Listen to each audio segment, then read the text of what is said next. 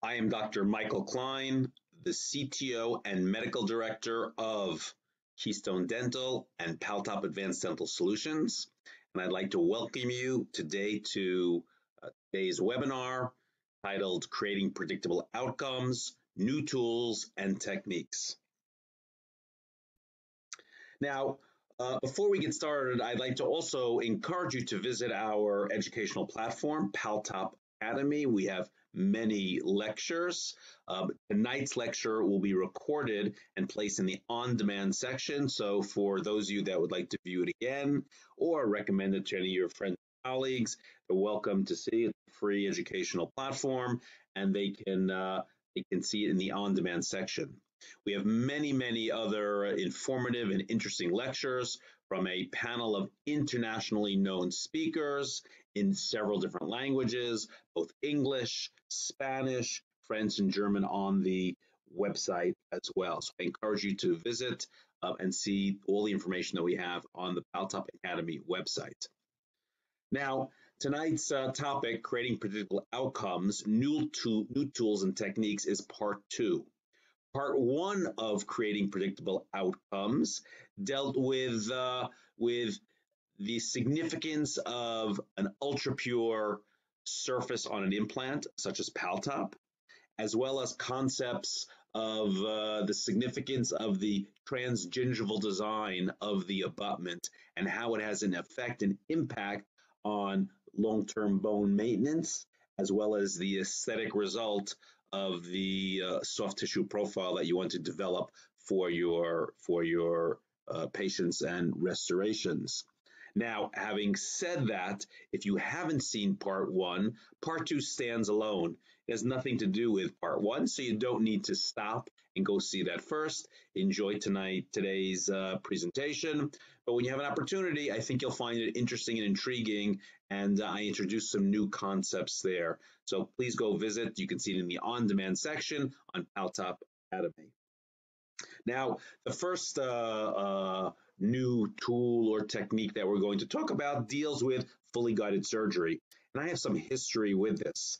I wrote one of the original patents in fully guided surgery. You can see here that was back in 1997 already.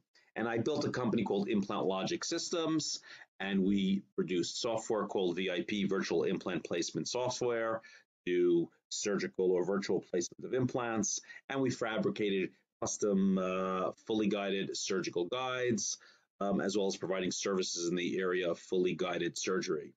I sold the company to BioHorizons back in 2008, so I have somewhat of a history and understanding of fully guided surgery. I also understand that there are some limitations to it. One of them being that you have the potential for blocking irrigation as you're drilling through the guide. I have some knowledge for this. You can see I wrote a paper back already in 1996 with Miles Yacker that I published in International Journal of Oral Maxillofacial Implants that dealt with heat generation while drilling in bone. So this is just one of the issues that we'll talk about now relative to fully guided surgery. So in an attempt at this point already now, it's 2020, this already we came up several years ago, I developed along with the engineers at Paltop Advanced Dental Solutions, a new concept in digital guidance. What I call it is contra-angle based guidance. So what does that mean, or why is there even a need for it?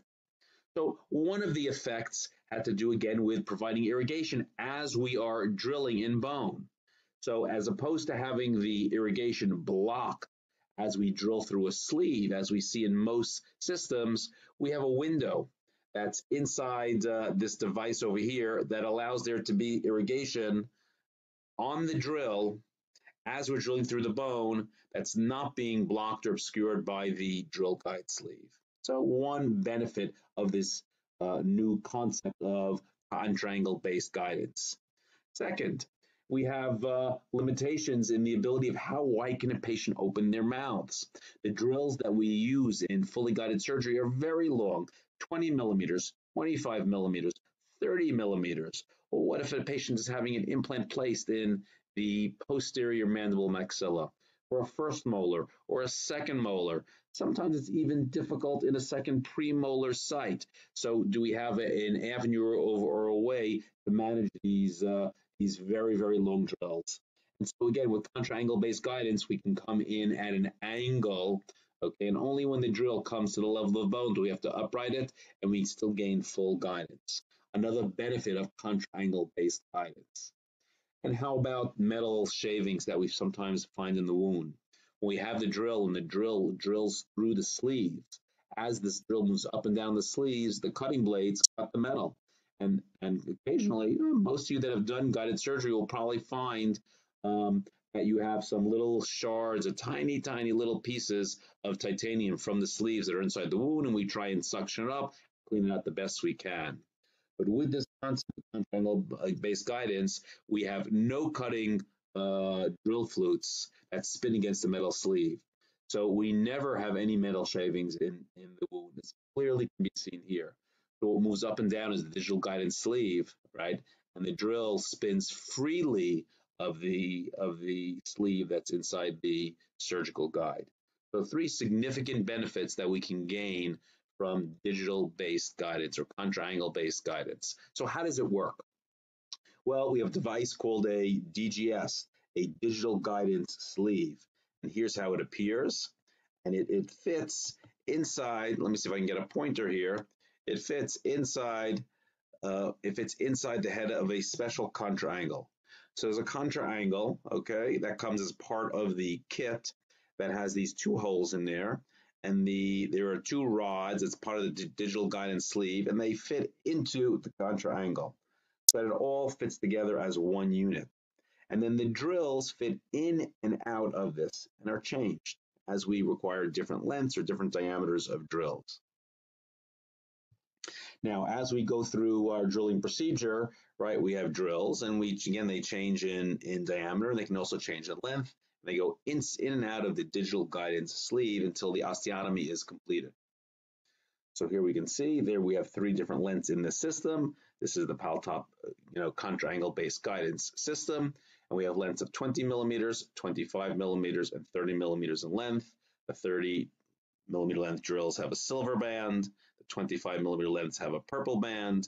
And the 20 millimeter lengths have a brown band. And here you can see there are drills, different diameters. That's clear, you can see. And you see they all have a purple band on them, right? Which means they are all of the 25 millimeter length. Now, we record or mark so it's easy to identify both the length and diameter of the drills. So for drill length, here we can see we have a purple band, right? That's why I put a purple circle, which means it's 25 millimeters in length. And here we have a brown band, right? That's why I put a brown circle. Or beige, and therefore we know it's 20 millimeter length. And here you can see also again on this drill, although they all have a second color on this. If there were a silver band here, it would be the 30 millimeter length drill. Now, drill diameters we can look at the same way. Okay, the top band over here, right? That was I just showed you was the the top band over here was the drill length purple, which means it's 25 millimeters long. And the second band is blue, and that signifies that the diameter of this drill, or for the implant that it's for, is 3.25 millimeters, because 3.25 millimeters is the blue color in the Paltop system. And the green band is for 3.75 millimeters in diameter, right? Purple, 25 millimeters in length. And the red is going to be for 4.2 millimeters in diameter, and the beige or the brown over here would signify that it's a 20 millimeter length. You can look at any drill, you look at the banding or the colors that are on it, and you'll automatically know what the appropriate drill diameter and length is. So this way also when your staff is going ahead and cleaning and reassembling the kit after sterilization, it's very easy for them to place the pieces in the correct places. The drill flute design is also excellent in terms of harvesting bone. You see here we have nice healthy looking bone that's inside the flutes. That also means that as you're cutting through the guide, if you're feeling that you're meeting some resistance, it means that the flutes are filled with bone and you need to pull the drill all the way out of the surgical guide. and clean the bone out. Usually I put it into a dish because I can use it to graft later on if it's necessarily required. So we can harvest lots of bone with this drill design. Now, how does it work? Well, here you see we're taking the drill, we're putting it into the sleeve, right? But how is this drill finding the hole? Well, the drill design is such that the beginning of the drill is always smaller than the diameter of the hole. So the previous drill always made a hole where the opening was bigger than where the next drill will start. So the drill will just drop into place, right? And then you move the drill down until it engages the sleeve, until the DGS itself engages the sleeve, and then you bottom it out. Okay, this is by design, and it's calibrated according to the report. But you'll say, okay, but how do you make that first hole accurately if the drill is not being hugged or in close proximity to the sleeve? So here's how it works. You have the DGS, the digital guidance sleeve, okay? Now, the digital guidance sleeve goes into the surgical, into the sleeve in the surgical guide before the drill tip touches bone. So when you go ahead and you take the first drill is always this starter drill. The starter drill goes into the DGS, digital guidance sleeve, and you can see it's relatively short. You insert the digital guidance sleeve into the surgical guide, right? And it will always fit before that tip touches bone. You bottom that out, and you end up making a pilostotomy that's usually, about 2 or 3 millimeters. So you have a starter hole before you come back with your next size drill. There's a report. The report will give the drilling length. See here, the code said it's 20 millimeters. Now, this is not tied to implant length. It's tied to a particular case.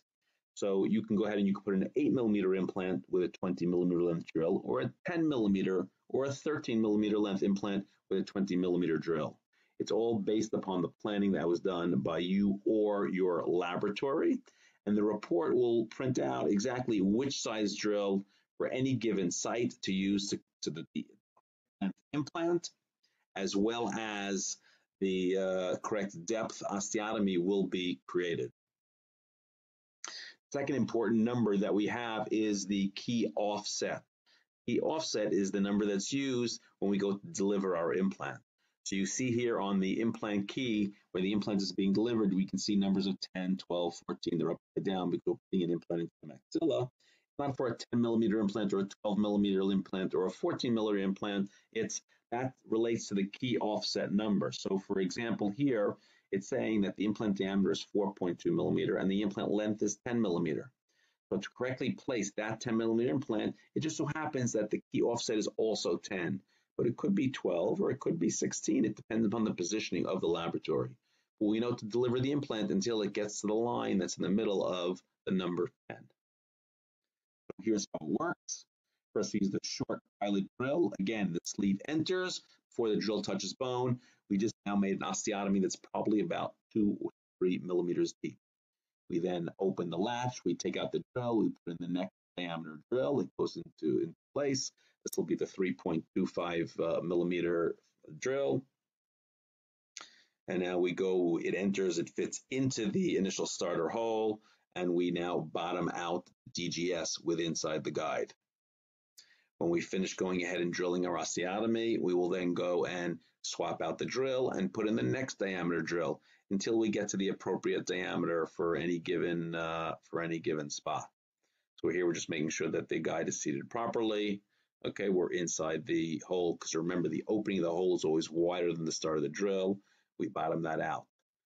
If we're going to be countersinking, okay, which you rarely do in Paltop, but here I'm showing you for demonstration, then we countersink, and then we do implant delivery again to the appropriately what we call key offset number, which will be on the report till the implant is fully delivered.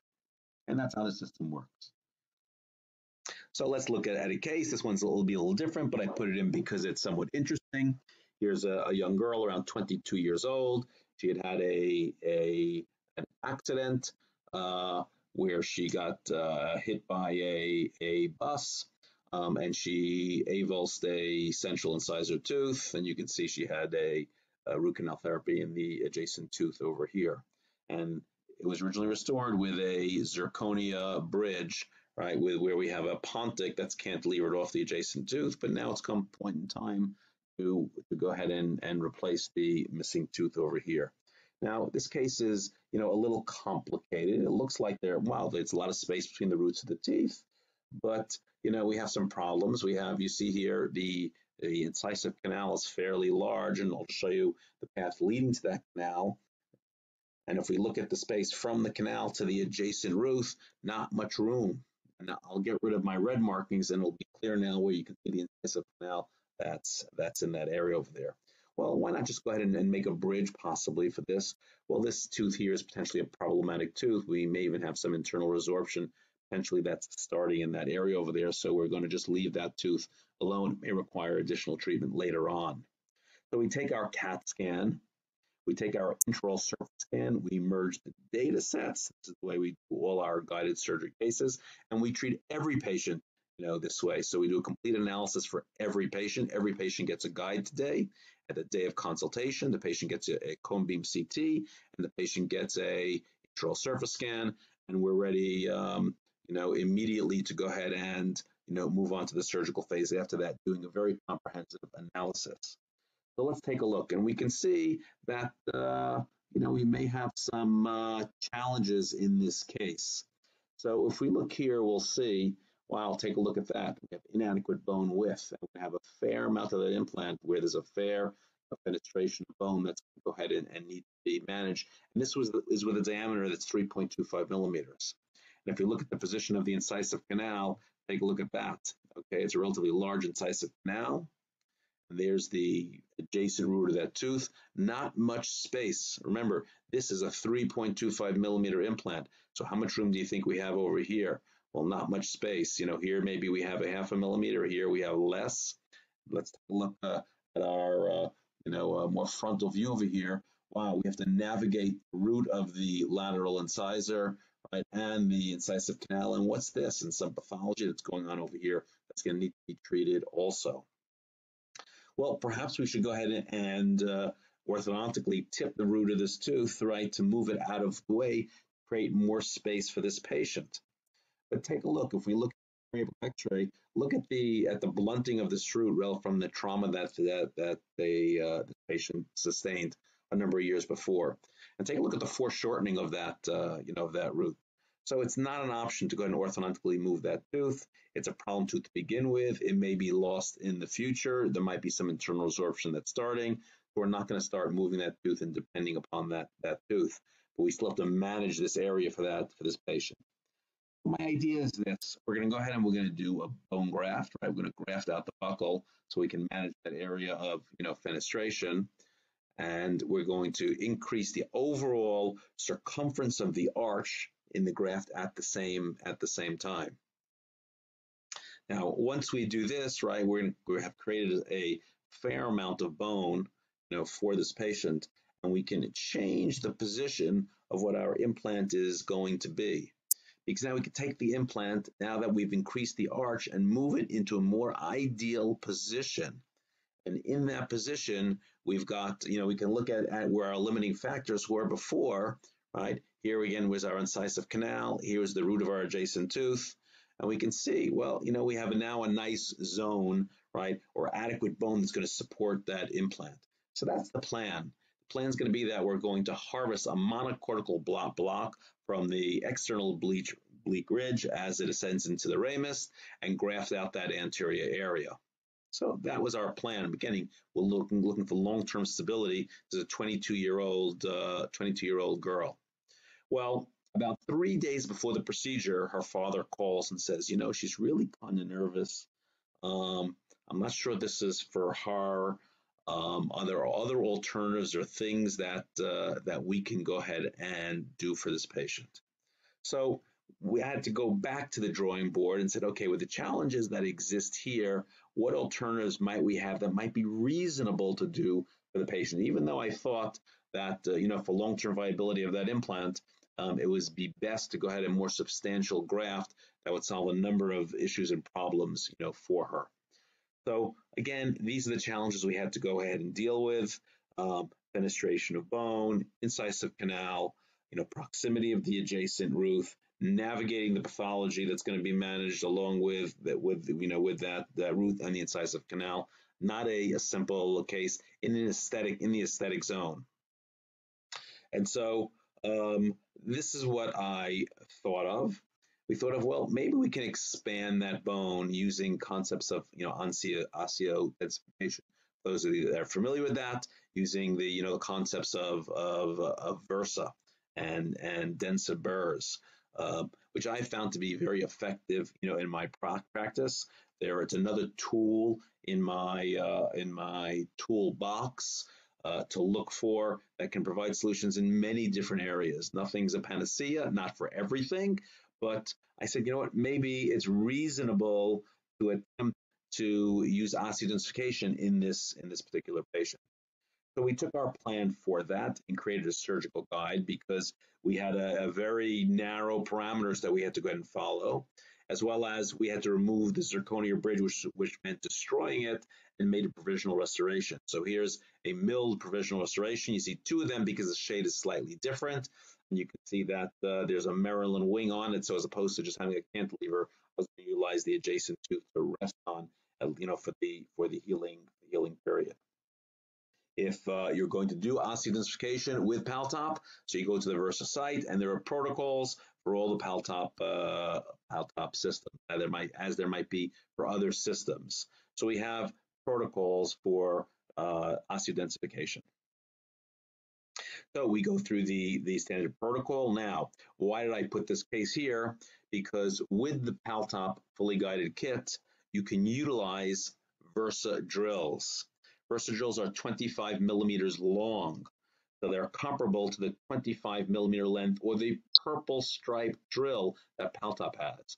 If you're going to use osteodensification and the Versa drills with the Paltop fully guided kit, okay, it works. It engages perfectly inside the system. Just ask the laboratory to set the measurement to 25 millimeters.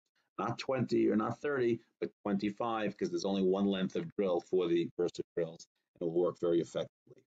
So we create the initial pilot osteotomy, even though I'm doing the case fully guided. Because of the proximity of these vital structures, I'm going to take it step by step. So we go ahead and place a guide pin from the Paltop parallel pin kit. There's one that will match to every drill, and this way I can go ahead and analyze it on the radiograph, okay, and see, okay, am I following the path that I need to both not engage the adjacent tooth as well as not violate the incisive canal? And once I verified that, I go to the next size Versa drill. We're running in reverse now to expand the bone. And then we move on from drill to drill until I get to the final drill diameter from the protocol, right, to correspond to the implant diameter that I have. Once I've gone there, I will go ahead and use a implant body try-in, also coming from the Paltop parallel pin kit, which exactly corresponds to the diameter of the implant minus the threads. So in all my cases, all fully guided cases, I always use this particular pin. Most cases, I won't go ahead and check it with an intraoperative x-ray here only because of the proximity of these structures. I did that, but I will always put the implant body try-in. That's because I want to see to where it seats. So you can see here, I'm looking here at the 13 millimeter line. And this way I know when I seat the implant, okay, when I seat the implant and the insertion torque starts becoming elevated, I know, did I reach my final position, right?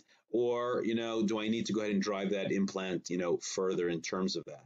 So I want to go ahead and use that implant body try-in. It just verifies where the final seating is supposed to be based upon the drilling depth that was designed, by me or the laboratory. Here we're going to put in a 3.25 by 13 millimeter length advanced implant, and it's delivered through the guide according to the drilling report. So it's delivered to exactly the height and position that we want it to go ahead and be seated to. And there you can go ahead and see it. We've successfully gone ahead and avoided the incisive canal. Radiographically, we'll see that we avoided the root of the tooth. See that we've expanded the bone. Remember how narrow it was? We've expanded the bone, so we've got adequate bone on both the buccal and palatal. We go ahead and I take ISQ measurements on all my cases so I can follow them. Even though we're not immediately provisionalizing it, I want to follow it at the time of restoration. And now, because I've expanded that bone, I like to graft over the buckle, even though there's no fenestration or no dehiscence. And so this is actually an allograft mixed with locally harvested autogenous bone from those Paltop drills. And I've covered it with a resorbable, collagen regenerative membrane and tack that into place to fixate the membrane. And we can go and see that here. You can see the cortical bone on the periphery of the incisive canal, and we haven't violated that. And we could see the lamina dura of the adjacent tooth there. You can see that we haven't violated that. So we only had one exact place to put it, and we successfully placed the implant there. Not because we were lucky, not because I've many years placing implants, because we followed a specific protocol, right? That was objectively designed to place the implant exactly where it needs to be for this particular given case. And I'm just going and jumping to the end of the case. The case was restored by an excellent local restorative doctor, Dr. Gila Jedwab, and she restored the case with zirconia crowns. And you can see that we've gotten a nice result in that area. I left this pin in place. I didn't want to reopen and strip the soft tissue or the periosteum off the bone at that particular point in time, and the pin looked stable, so we went ahead and left the pin there. We've got, I think, a reasonable result for a fairly complex case. Now, when you're going and you're going to do all these technological, digitally planned cases, right? And you want to gain the benefit of these types of systems. Make sure you use a system that has all the appropriate parts. So what are the appropriate things? Well, you need to be able to surgical, implant planning, which means that the planning software, whichever you're going to be using, needs to have the appropriate surgical libraries. And the surgical libraries today need to incorporate not just the external geometric form of the implant, but also the prosthetic connection that exists in that. And the reason for that is because when we're going to be doing immediate provisionalization or using any of the features that we want relative to that orientation of the implant and the connection is important, it needs to be able to be planned into the case and into the fully guided system like we have with Paltop. So we need to make sure that we have correct surgical libraries. We need to have full restorative design libraries also. Again, we need to be able to integrate the surgery with a provisional and or final restoration. We need components that are designed for the digital age because we use different types of components. Most of the time we're using either multi-units or tie bases or different kinds of provisional components that go with that. And then we need systems that enable us to go ahead and place our implants properly. So let's take a look at one case that kind of demonstrates a full range of products, a lot of things in the technological age. So here's a patient that's going to be losing this bridge right over here. You can failing bridge. There's decay in both the cuspid as well as the second premolar. Here's you see what the patient looks like clinically, right? And you see they actually had a successful implant that I did many years ago in this posterior tooth over here in this first molar tooth. Now the patient was not interested in wearing anything provisionally and was not interested in we're interested in wearing anything removable provisionally, and also was not willing, even though it was premolar teeth, although it was a cuspid, said, listen, I need to have some kind of teeth to function with. And you can see they have a fairly heavy occlusion and not the best oral hygiene. Okay, so again, same two steps we always take at the consultation: intraoral surface scan, cone beam CT scan. We do effective planning, right? Either we do it, and or if you're don't have the software, you do this with your laboratory, so we can ideally position the implants for the best surgical and restorative outcome for any particular given patient.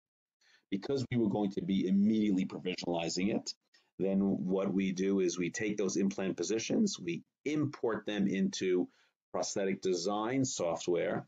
And because we have components and the libraries of these components, from Paltop in the design software, as well as the provisional components that go with that, right? It's as if the implants have been placed and we took an impression, and we know exactly what abutment sizes to place based upon that. So here you can see we designed the temporary bridge that's going to be made. The reason there's an extra tooth over there, remember there's an implant that's underneath it that I placed previously. And I said I want to be able to consider if I need to use that to help stabilize the restoration from the healed implant, I want to be able to engage that also. So here you see the provisional component placed in, and you can see there's actually space between the provisional component and the temporary, right? So that when this temporary bridge is made, it will fit and slide over these over the temporary cylinders, and then we'll reline it with acrylic. Or if you like composite, you can go ahead and do that. But I don't want to fight with this provisional to make it fit and not be adjusting it. I want it to slide exactly in place. So here are our two tools. We have our surgical guide. You'll notice it doesn't go around the whole arch. I just want to gain enough teeth to give me the stability that I need to go ahead and secure this to use my fully guided kit. If the longer and bigger I make it where it's unnecessary, it only potentially complicates the seating of the surgical guide. So I don't make it, I limit the extent of how big these guides are going to be. See, there are different colors and sizes of sleeves, and this relates to the colors relate to the length of the drill. This is telling me that on the report, it's going to say to use a purple drill, which is 25 millimeters long, and these silver ones are for the 30 millimeter length drills. Because in the Paltop system, the length of the fully guided drills, if it's brown, the sleeve, or it'll be more of like a brass color, then it's a 20 millimeter length drill. If it's purple, it's a 25 millimeter length drill. If it's silver, it's a 30 millimeter drill. And the report will also tell me that. So I have lots of checks along the way to make sure I'm using the right length drills in terms of that. The different diameters figure and go along with, have to do with the ultimate diameter of the implants that are going to be placed. And here's the provisional restoration that's been milled from the manufacturing file from those design specifications that were used in the design software. So we extract the tooth, debride the defects or the extraction sockets, seat the surgical guide, and then we go through our drilling sequence, right, until we get to whatever our final diameter is going to be. These were, I believe, 3.75 millimeter implants, and they were dynamic, Paltop dynamic implants in a maxilla, so we're going to undersize the osteotomy, which means that we used a 2 millimeter drill and a 3.25 millimeter drill, and we didn't even go to the final 375 millimeter drill. We just allowed the implant to, expand that bone, and therefore we got greater insertion torque and stability for our immediate provisional restoration. So here you can see our osteotomies. Okay, here you see our osteotomies. Here you see our guide pins in place. I told you I always go and check using to check the positions. Not so much for their orientation relative to the adjacent teeth, though I gain that benefit. Okay, but to see where the seating line is going to go ahead and be, and so that I know that I seat the implant properly.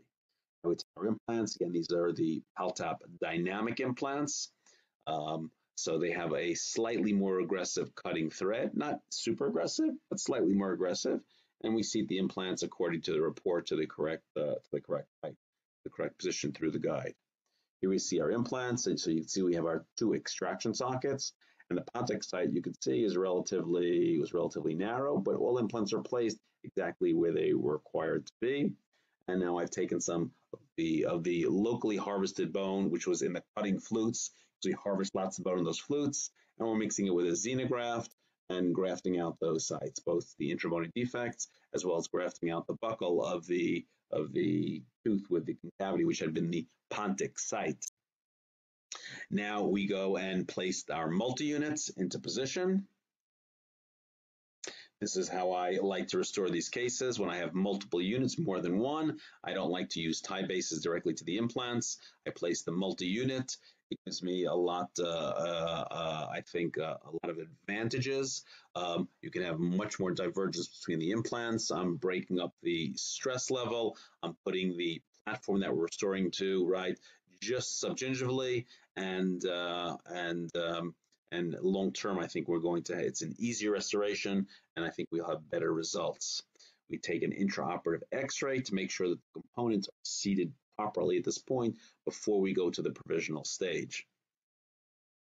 Now, once I verify that the multi-units are seated, we take the temporary cylinders and I put the temporary cylinders on top of the implants, and the provisional serration will just slide into place.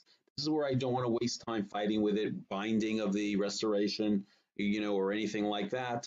In a case like this, sometimes I might have to slightly adjust the contact point, but I don't want to have to fight with it. So you can see that within the software it's designed that I have some freedom, right? Because there could be slight variation of the ultimate implant position, especially in an extraction socket.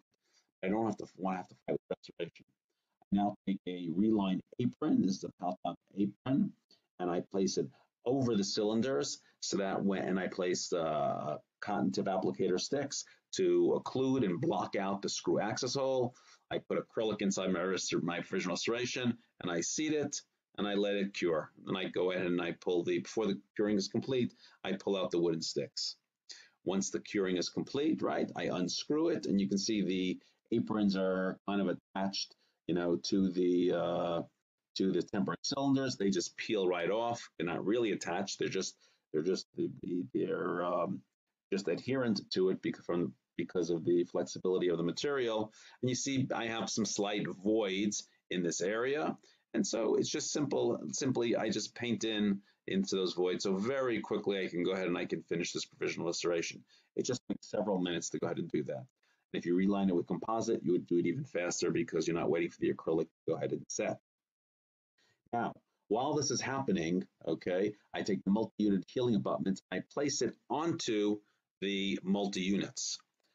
When you place the multi-unit healing abutments onto the multi-units, you should do this with a torque driver because you want to measure the torque, not because you want to put it in with a greater effort. No, you want to make sure you don't put it in too tightly because the multi-units were seated at 30 Newton centimeter torque. If you take this and just by hand tighten the multi-unit healing abutments, you're probably, believe it or not, going to put them on with greater than 30 Newton centimeter force. So that when you unscrew the multi-unit healing abutment, you're going to take out the multi-unit with it.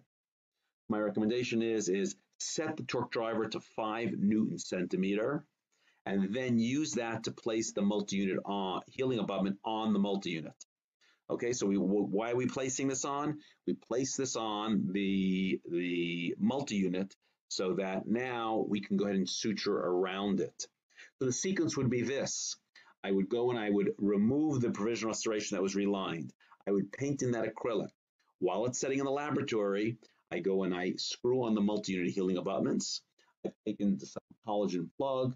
I cut these like little pills of it, and I'll place that, over the graft. So this is just occlusive. It's just obstructive. It won't regenerate bone. I just don't want the graft material falling out. So for example, in an area like this, right, because remember the root of the tooth is much wider than this implanted multi-unit healing abutment, I don't want to have to pull that soft tissue all the way up to here. I want to regenerate, keratinized tissue in this area over here, as well as over here. So I go and I place that plug of collagen there to retain my graft material that I've placed. And then I'm just putting in 1, 2, 3, 4 simple interrupted sutures. By the time I finish suturing, the acrylic is set. I can clean up the excess acrylic from around my provisional restoration, and I'm ready to seat it into place. And so now I just undo the multi-unit healing abutments, and I seat the restoration into place, check the occlusion, and the case is finished. So it's going to be done relatively quickly, probably about an hour of treatment altogether to extract the teeth, prepare the osteotomies with the guide, seat the implants, graft the sites, reline the provisional, suture, and insert the provisional restoration. Now, here's a patient that had come to me after she had previously failed implant treatment. And you can see there's not much left of her maxilla. Okay, not much left of her maxilla. She did not want to have her sinuses grafted, right? And she had 2 remaining teeth that we were going to leave if they were going to help us, if they weren't going ahead and bothering anything. But you can see that we had many challenges in this case. I'm showing you for a very specific reason. I used one of the program digital techniques. This happens to be the one called Chrome from Rowe Laboratory. Similar to that are techniques from NSequence and Co-Diagnostics. And there are a number of these program techniques. I like them. I like the concept of having a program technique. Here it's you go and you you secure with pins this printed bow to the maxilla, and this acts as a level for you to reduce the bone. You have adequate bone reduction for an all-on-X type of technique.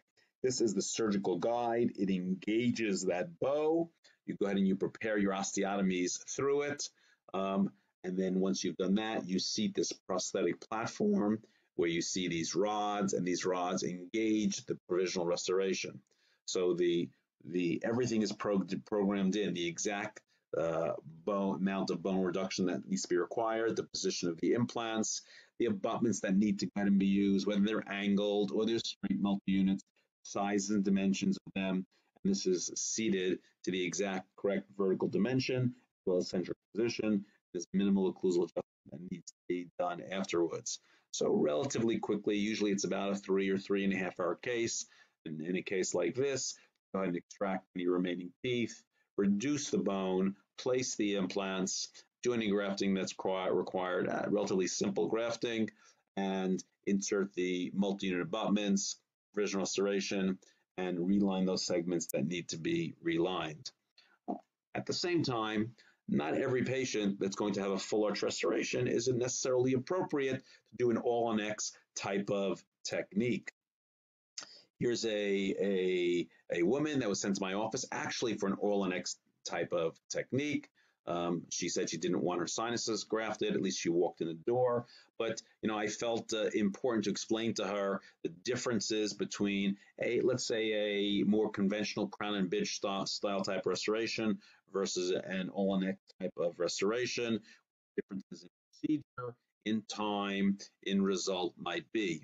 And once she understood all of that, she said, well, I think I would like something that's more traditional. And so I said, okay, that's what we're going to do. But I said, I like a programmed digital technique. I like the technique that they have in these all-on-X programmed techniques like Chrome. So is there a way that I can put a programmed technique to simplify what I'll call the more conventional sequential extraction strategy? And that's what I'm going to go and show you here. A technique that some of you may be doing something similar, but I'll say that I developed this one I'm going to show you today with my partner, Dr. Alon Waltuck. And so here's this young lady. She's going to lose all of her maxillary teeth. It doesn't look like she needs that from this x-ray, but you'll soon see later on that there's actually much less bone than it appears that she has here. And so here was going to be the plan. We're going to extract all of those teeth. We were going to go then and place implants to restore her entire maxilla, which included grafting her sinuses. So here was the plan. We were going to go ahead and place these 4 implants. Here you can see on the cone beam their designated positions, and graft both her sinuses. And this is all going to be done at the same time so that we can then add 4 more implants, 2 on either side, to give her a total of 12 teeth, first molar to first molar, completely supported.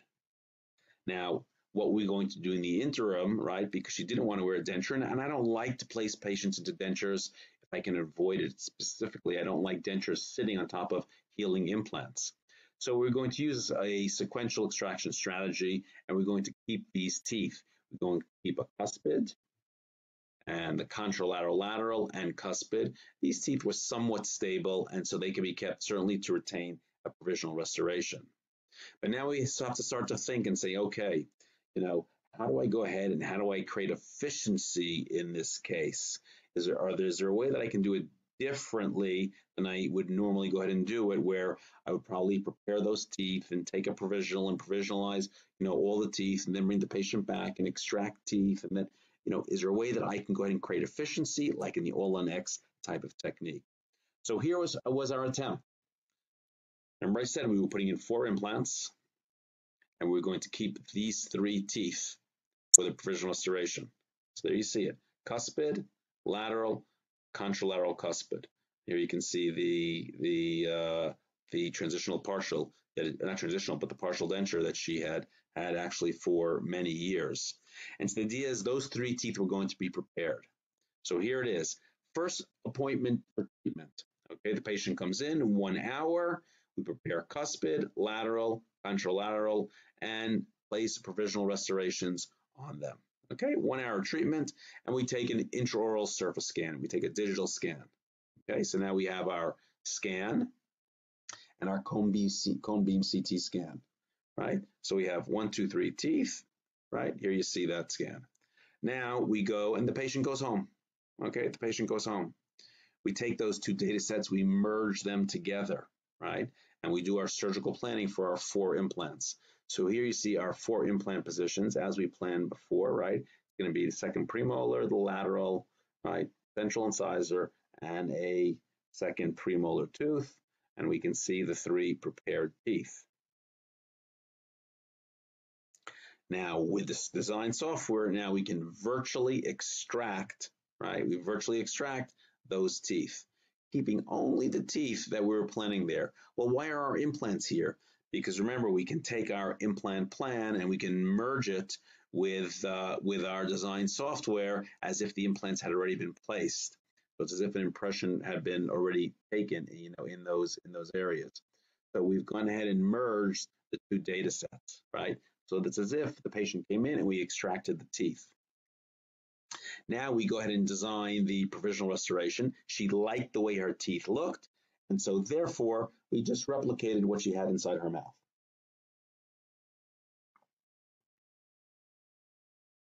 So there we see her provisional restoration, and it's a duplication of the way her teeth looked before. Okay, simple as that. And you can see here that we've got the 2 teeth cantilevered off on either side. And here we've got the abutment site that corresponds to the abutments that are in the impression. Now we have those 2 cantilevers, and those 2 cantilevers are of concern to me, right? I'm trying to do things, simply and gain the efficiencies of digital technology. With pre-digital technology, I would have managed this by having had a provisional made that had a cast metal reinforced whole substructure that was embedded inside this. But that requires a whole different laboratory technique, very intensive. I'm trying to go ahead and say, can I do this efficiently? Can I do it quickly? Can I do it at low cost in terms of doing this? But I don't want the patient coming in once a week with the cantilevers fractured off. So I said, well, what if we do this in zirconia? We do this in zirconia. If I use monolithic zirconia and we have a design like this, it doesn't have to cost me a lot of money to get it fabricated. So I go and I have this fabricated in zirconia, but if it doesn't fit, wow, that's going to be difficult. So I said, let me get a backup in PMMA, because again, in the digital age, it's the same exact design file. So we have the same design file, and I have laboratory make 1 in PMMA and 1 in zirconia. They look exactly alike, but if the problem in the zirconia doesn't fit, well, I can adjust that PMA relatively quickly, which I can't do with that zirconia. So that's my bailout that I have there. So the patient comes in. The patient comes in. There she is. I first open up the sinuses, right? I'm leaving the anterior alone. This way I can more effectively manage the local anesthesia, right?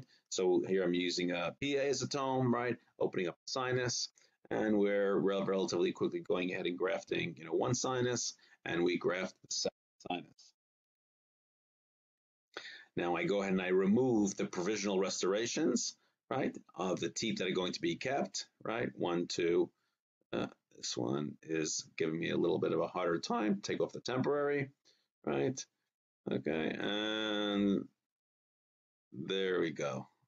Okay, we clean off the teeth, and we now go and extract the teeth. And you can see, right, you can see why these teeth weren't being kept for any type of final restoration. They have not much root, fairly mobile teeth, right, and resorb roots. So there we go. There we have, right, we have our teeth extracted, we have bilateral sinus grafts done, and here are our prepared teeth. And wow, lo and behold, it looks exactly like what we had planned, right? Here we have our prepared teeth, right, with our virtual extraction. So we know that we can replicate it. With today's technology, we can really pre-create what's going to happen, right? And that allows us many advantages and opportunities for us to do things. So there's our provisional restoration, right? And it's going to fit and slide right on top of these teeth, or at least that's what I hope. But I've got my backup, right? I got my zirconia, right? And at the same time, I have my PMMA in case I need it as a bailout. Okay, so now I'm holding my breath, right? I'm holding my breath. I'm going to try it, and I haven't placed any implants yet. Here's my zirconia restoration, just like the design file. I'm holding my breath, and I put it into place. Wow, right into place. So how much was my restorative time in this case? Well, what, 1 or 2 minutes? It's going to be the amount of time it takes me to cement this restoration here.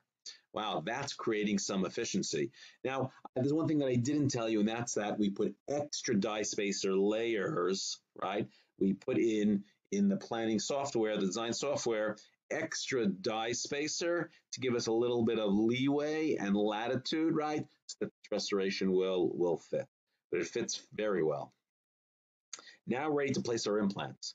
So here you can see our surgical guide, right? You see the sleeves are purple. Why they're purple? Because it's telling me to use 25mm length drills. And there's our plan. Now I take my surgical guide. Remember, it's designed to fit on my prepared teeth. It fits right into place. We check our windows to make sure that it's completely seated. So you can see that, let's say, moving target. We can see that in that tooth right there. Okay, so now we know it's seated well. There I'm checking the windows. And I'm ready to go and to start preparing my osteotomies. So I put it in my drill. Here's my 2mm drill. I go right into that first osteotomy, and I do 1. I do 2. I do 3. So you see, we can go ahead and do this relatively quickly.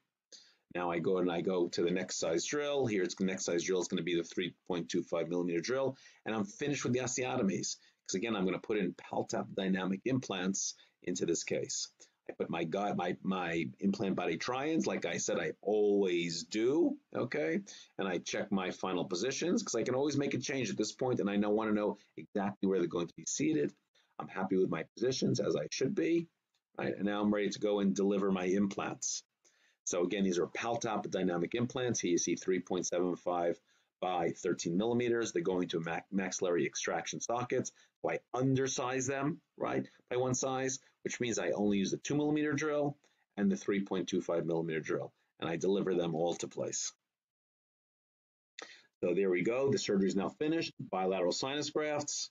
Extract, let's see, 1, 2, 3, 4, 5, or maybe with 6 teeth, right?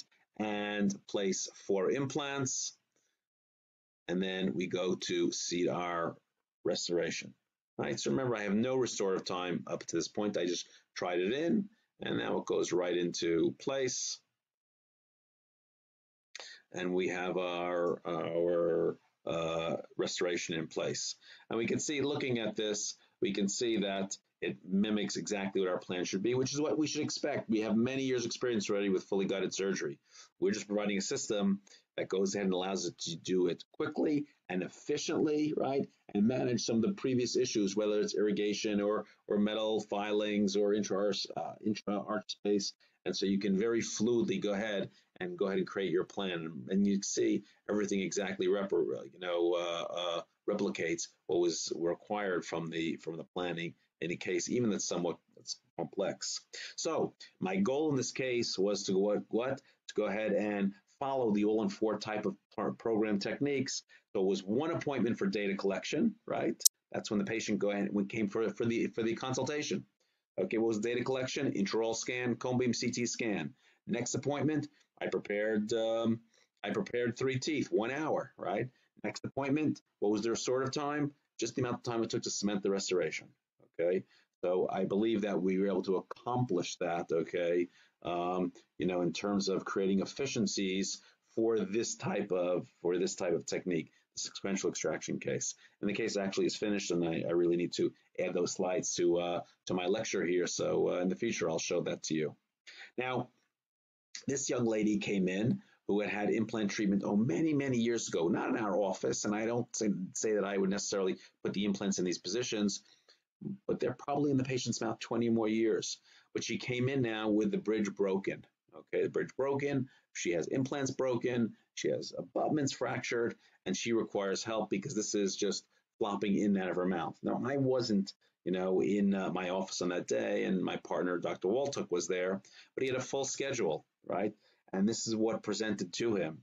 And so how can he go ahead and manage this patient, right, who requires treatment that day? She can't eat. This bridge is, flopping in and out on fractured implants.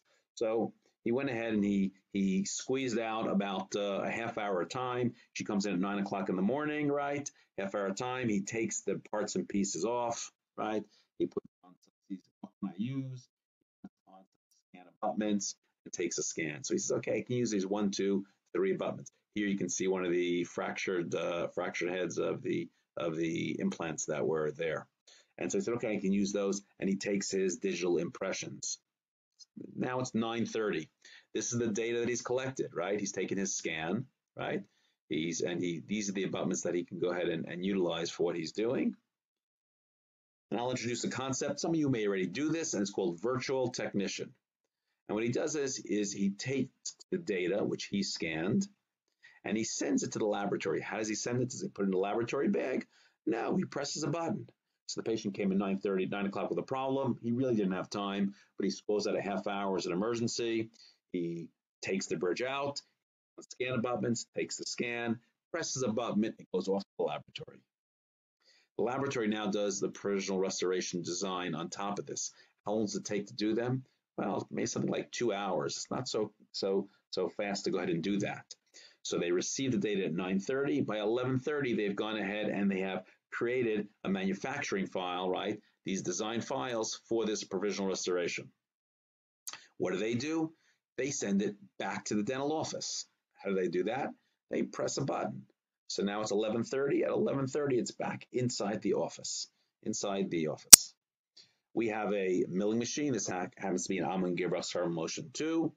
Our assistant goes and picks the appropriate shade of puck, puts it inside, presses the button, and it goes ahead and manufactures the provisional restoration. How does that take? Well, something this size takes about 2.5 hours, right? So remember, we got it at 11:30, so now it's 2 o'clock in the afternoon.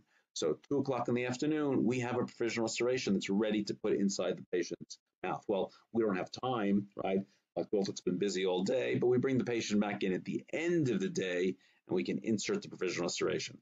By the way, my assistant didn't have to press the buttons. Theoretically, the laboratory can even control this machine remotely. So we scan in the dental office. The design work is done in the laboratory. The laboratory sends those manufacturing files back to the office. We manufacture in the office, and then we insert into the office. So this is a workflow that I am suggesting, not for every case, not for every patient. Maybe it's small restorations, maybe it's provisional restorations, maybe it's emergency type of restorations to manage things. And you know what, in the age of COVID-19 coronavirus, where we want to get more done in the office without having to bring patients in and out, maybe we need to be thinking more along these types of lines. The patient comes in the morning with an emergency, and we were able to give the patient what I would call full arch resolution the same day. Not the most beautiful provisional restoration, but certainly something the patient can go out and function and talk and eat and do all the things that she needs to do, throughout the day. Where previously, without technology, this would have been impossible for us to go ahead and manage and do, at least in that segment of time, for this patient. Now, I'd like to introduce to you a very nice young lady. This is Carol. She's 96 years old. She comes in and she says to me, listen, I don't care if I have, implants for 2 days. I want to get rid of, at this point in my life, my removable teeth, and I want to have permanent teeth. Oh, great. She's healthy. She's 96. But I don't care how healthy she is, and 96 years old, how long can this person sit inside that dental chair? So we have to be able to do minimally invasive treatment. So, okay, all of us know very well how to go to do this. So we can go ahead and we create a simple plan that we can see the surgical guide, do minimal flap reflection. I like to flap the soft tissue in almost every case because I want to preserve and manage the keratinized tissue. But I just need to expose the crest of the ridge. We can very rapidly go and place the implants. So to do this, again, at 96 years old, she doesn't want, 4 appointments to get her prepared for this. It's one appointment is the data collection. That's the day she comes in for her consultation. And that's using a dual scan technique, for edentulous arches. So first appointment is data collection and consultation. And the second appointment, she has a minimally invasive surgery that can be done relatively, rapidly. In under an hour, 45 minutes to an hour, we can go ahead and do this procedure for her. She's walking out the door. She wants to know when we're doing her maxilla. Okay. And so I said, well, let's see how you do over the next 2 to 3 weeks. But 3 weeks later, sure enough, she came in and we placed her maxillary implants. I searched to find where I could, place implants in the bone that she had. And that was accomplished. So again, appointment number one, we collected the data, which was a dual scan, the day of our consultation. That was for both the mandible and maxilla, same appointment. Second appointment, she had her mandibular surgery, and third appointment, she had her maxillary surgery.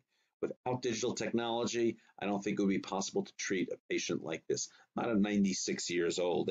I'm not sure how they can tolerate, anything more invasive than that. There are many other applications and things that we go ahead and do. We do guided implant uncovering. Here's a patient where I teeth placed implants or required some grafting, but we wanted to go ahead and move the treatment along. So without having to go ahead and raise a flap and find the implants, right, I was able to seat the guide. There's a wide zone of keratinized tissue here. Put my soft tissue trephine directly through the guide, find the implants. And you can see here, you can't even see them because they're covered in bone. Bone grew all over the top. But I'm able to go ahead and I know exactly where the implants are because I use the same guide to uncover them that I placed the implants. So I can remove the bone over the implants, place my multi-units, and take impressions all in the same day, not having to worry that I'm going to have any significant soft tissue changes. Again, in the age of coronavirus, this is what we're looking to go ahead and do. We're looking, at least in my office, to go ahead and say, can we go ahead and evaluate and assess each patient to get the maximum amount of treatment done at any given appointment? Now, we always did that. We wouldn't bring patients back and forth, many, many times, but there are ways that we can do even more for the patient. So here, on the day that I uncover the implants, I can be taking final impressions so that the next appointment we can deliver the final restoration. Because again, today I want to minimize the number of times that I have to have encounters with that patient, bring them in and out of the office, because that's the biggest challenge, bringing patient after patient and changing over the operatories, in today's day and age until we figure out really how to manage the time of coronavirus. So the more I can do at one time, right, the better off both I'm going to be, my patient's going to be. Patients are happier. I think it's a great marketing idea to be able to say that to patients.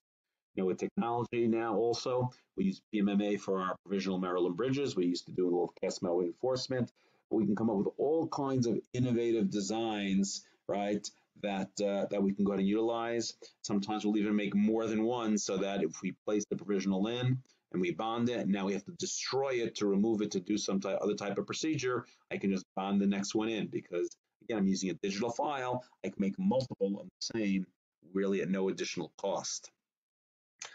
And we can come up with all kinds of innovative designs. In a case like this was a young lady for a different lecture. We'll talk about how to manage this patient who lost 3 consecutive teeth, 2 central incisors and a lateral incisor, right? And we sequentially did the case. I first placed 1 implant, provisionalized it, moved on to the second implant after the soft tissue had a chance to heal and mature because I wanted to try and maintain the papilla, right? And so here you can see I'm delivering this with the surgical guide. It's always planned. And here you see I have a pontic site where this implant, the newest implant, was being placed, and I'm going in and engaging the implant, the connection on the implant that's already healed, and I've got a pontic site to go ahead and develop the soft tissue, right, for the pontic that's going to be in the lateral incisor site, as well as Maryland bridge to stabilize this. So we can do virtually not anything, but we can be very innovative and creative. And this is, again, we're managing 3 things at the same time. We're going to manage where we're provisionalizing a site that we extracted a tooth.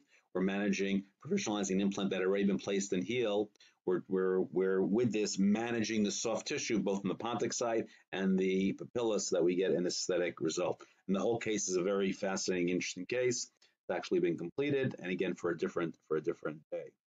Custom healing abutments, right? We can use it to manage soft tissue profiles. As you see here, we have a patient that's got in a sunken ridge, right? And a tooth was extracted, and it's a loss of or resorption of some buccal plate. and I want to go ahead and when I make my restoration, I want to have teeth that appear to come out of the soft tissue and not have that, cervical indentation, which is a dead giveaway for the teeth, but also uncomfortable because it becomes a food impact site. So how does the laboratory manage this? I have them wax up the tooth to the full contour and shape that it needs to be, regardless of where the soft tissue is, that it's in line with the cervicals of the adjacent teeth. And then from that, it's like designing a custom abutment. They design what would be a custom abutment without the coronal section of it, right? And so here it is designed. There you can see here's the manufacturing file that's been created from this.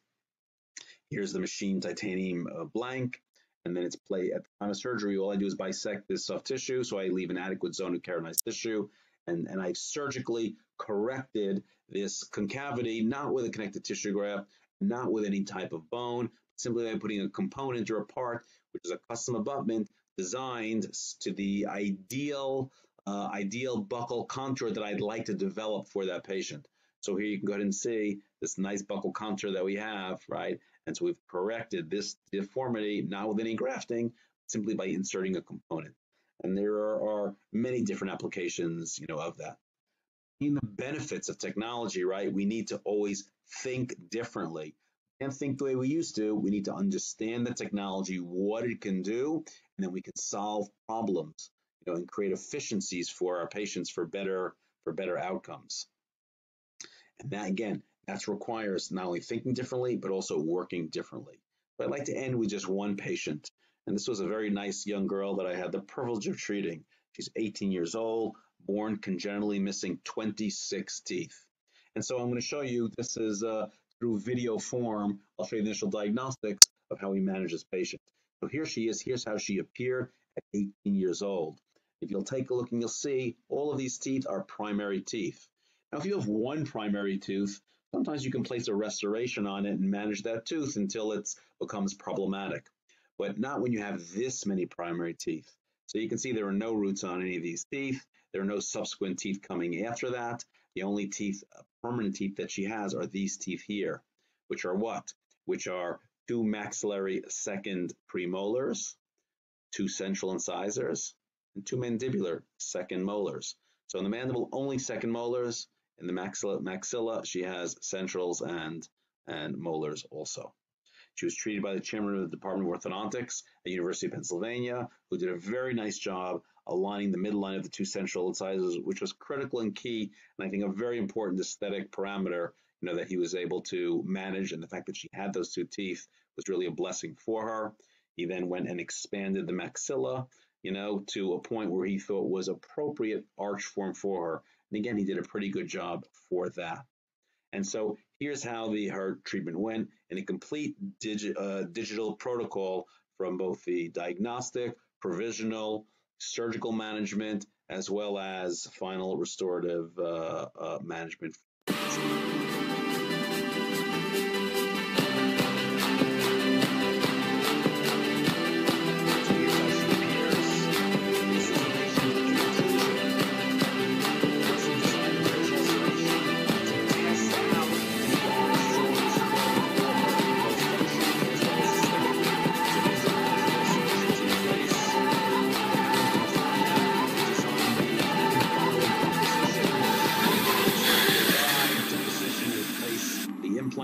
Recontouring the bone, delivering the Paltop implants. We're going to do some connective tissue grafting in certain areas for soft tissue contour. Now we can address the mandible. Really thin alveolus never develop. Do some monocortical block grafting in selected areas. Then repair therapy. We position in place the side replacement implants, surgical guides, multi-impact restorations, operationalize the case, test out the restoration.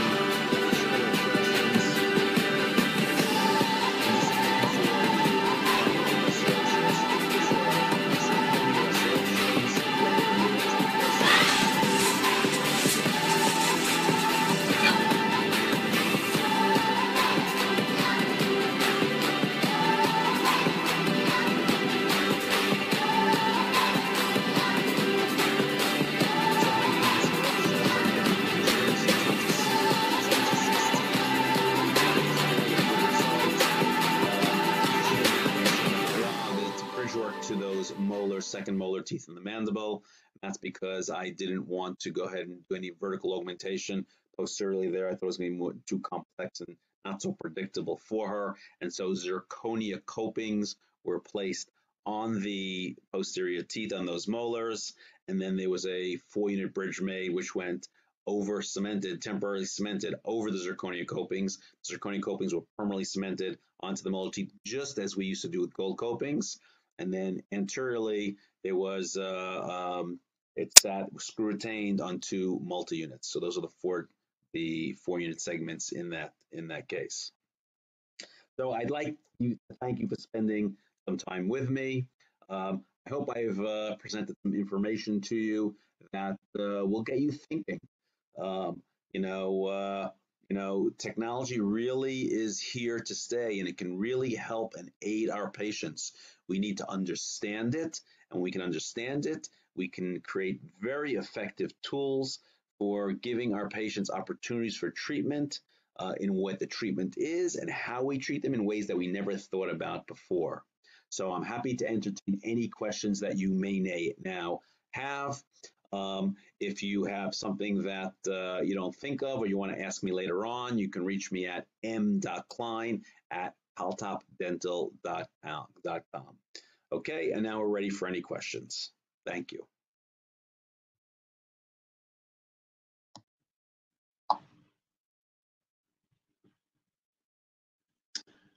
Okay, so now we're ready for our questions. Let's see, question number 1.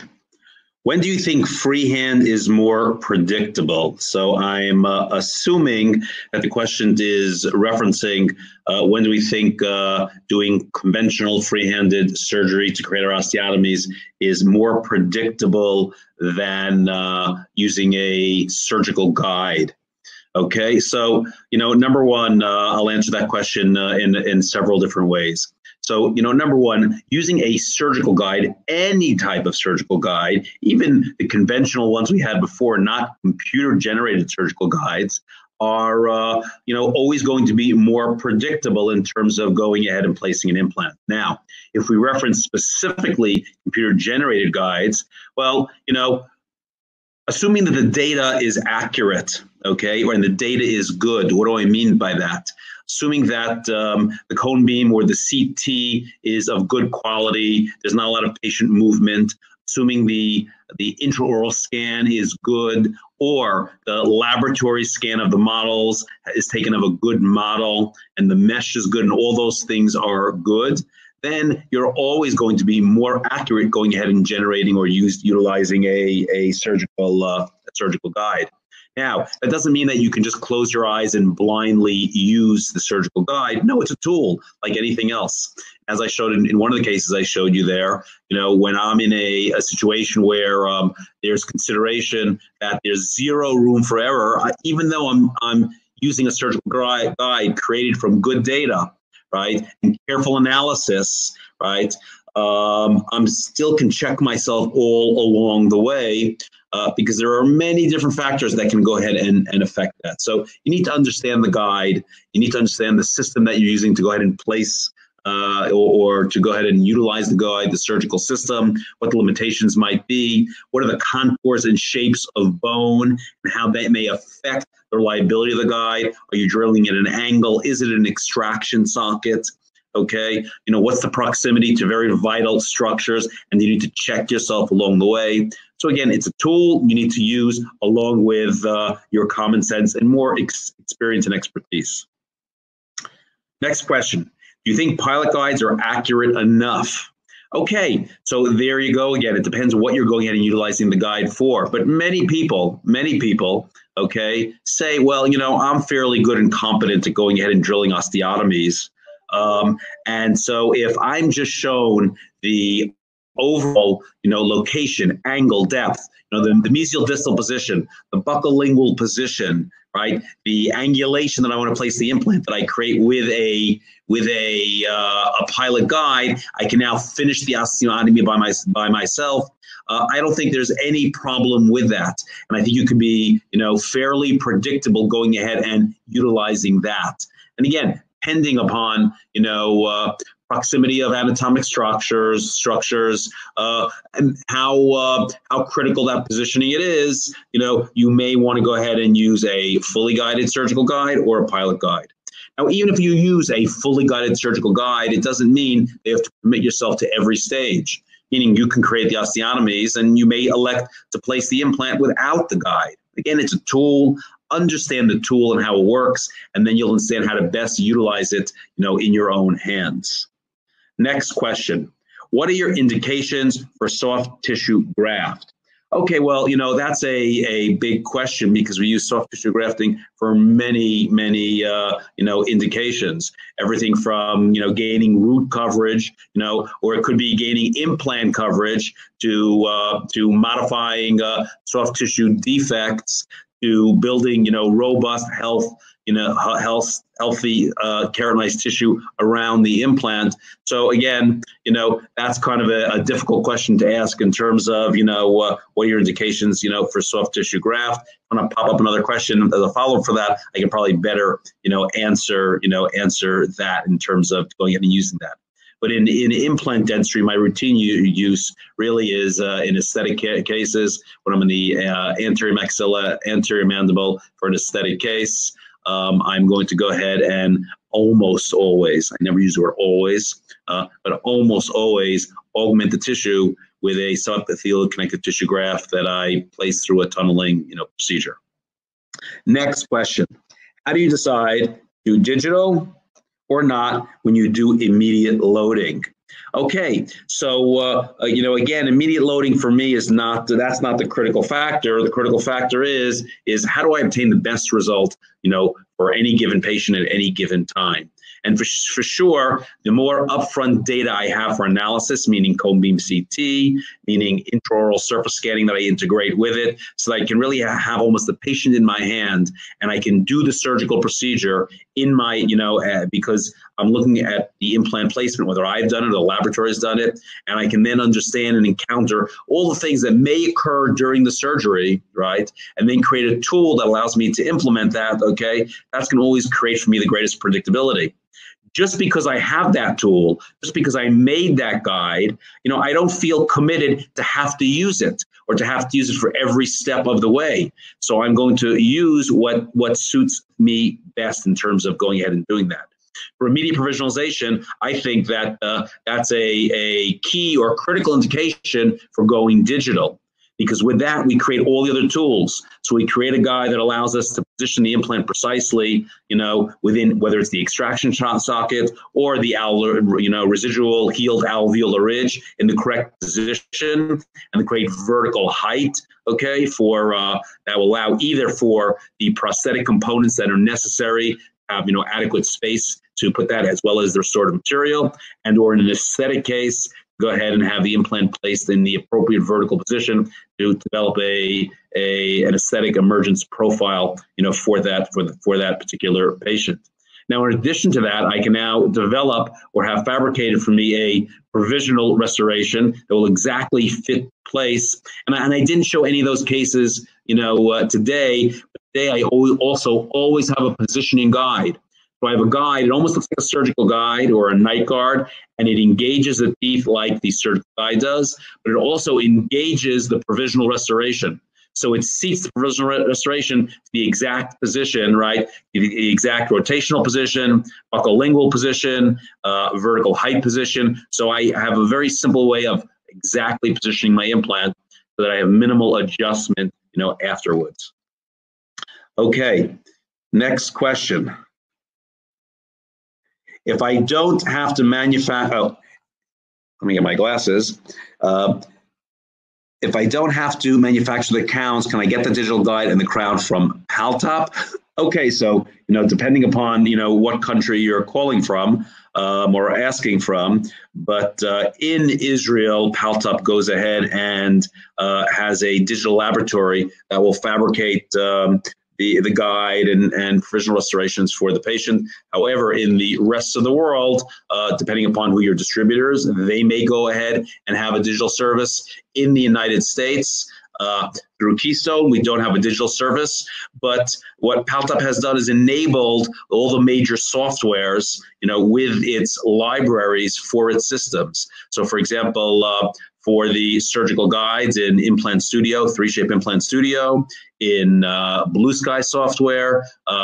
Coming out now that the libraries are in Exoplan software from Exocad, soon to be in Simplant, Anatomage. So all the major companies go ahead and have the planning, software or libraries in it so that you can utilize Paltop's fully guided system with their components. So you can plan for that. You just select the Paltop library and place the Paltop implants. Those are the geometric implant forms that will appear. It has all the lines of Paltop implants, as well as the sleeve libraries for Paltop and how they engage with the surgical system. So, you just ask your laboratory that does the planning, and there are many, many laboratories that are very good at that in the United States, utilize the Paltop libraries for the Paltop fully guided system, and they'll produce a guide for you that can engage with Paltop's fully guided kit.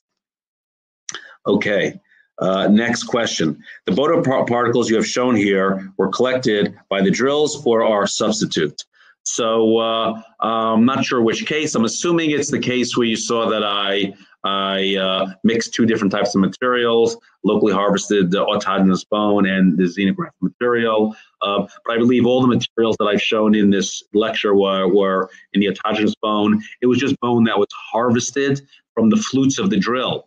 So not with a bone scraping or trephines or anything like that, but we collect lots and lots of bone with the fluting design of the Paltop drill. And in the fully guided kit, that flute design is the same as in their conventional kit for, let's call it, placing implants by hand. And it collects a lot of bone, more than you would expect.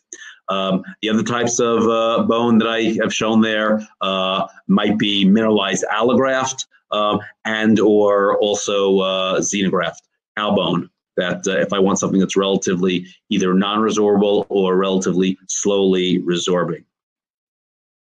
Okay, I think we are finished with our questions. I thank you for attending. I hope I've provided some interesting ideas and concepts and get you excited about thinking about digital protocols and how you might want to either bring digital technology and protocols into your office and see how it can help, as well as if you're already doing that, maybe I've put an idea or two at the way I do some things differently. I believe, especially today in the age of coronavirus, COVID-19, that we're going to be thinking about doing more and more of this because technology enables us to go ahead, not only communicate, not directly, over the internet. Technology will enable us to go ahead and decrease the number of patient interactions that we have to have. And I think that's going to become significant. We want to get the patients in. We want to do as much treatment as we possibly can, right? And decrease the number of visits that are inside. And certainly if we can go ahead and provide treatment, minimizing the amount of things that we have to do in the office, cutting, drilling, all those things, and doing it in a very contained manner, that'll certainly also be beneficial. So thank you again for attending this webinar today. It will be on demand on the Paltop Academy website if you want to review something or if you want to recommend it to a friend. Otherwise, stay safe and healthy.